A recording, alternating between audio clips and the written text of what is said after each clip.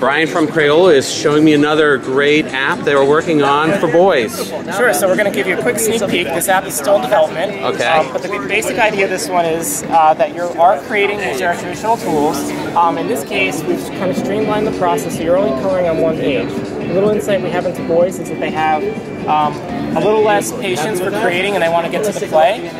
So I'm going to go in here, I'll scan it. Again, really easy to scan. I just line it up.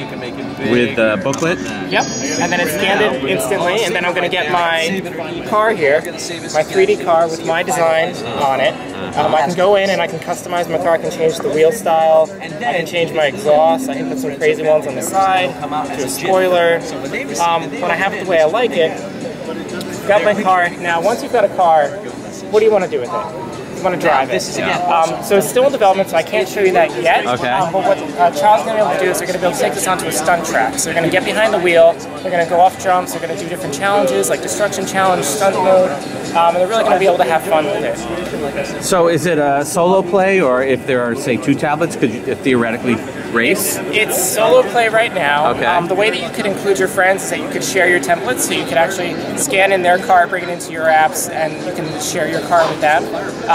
We're very cautiously approaching more social play. With Crayola, we're always so focused on our kid safety, so we're approaching it the same way with our virtual products. We're starting off light, we're kind of slowly going to integrate more social features. Gotcha. And this too will be available by holiday? Yes, it will. Yep. And what is the pricing for this? It'll be $39.99. And what's the kit look like? Or is there a kit for it? Yes. Okay. It's very similar to the fashion one, and this one has got the car design style to it. It's got the carbon fiber back.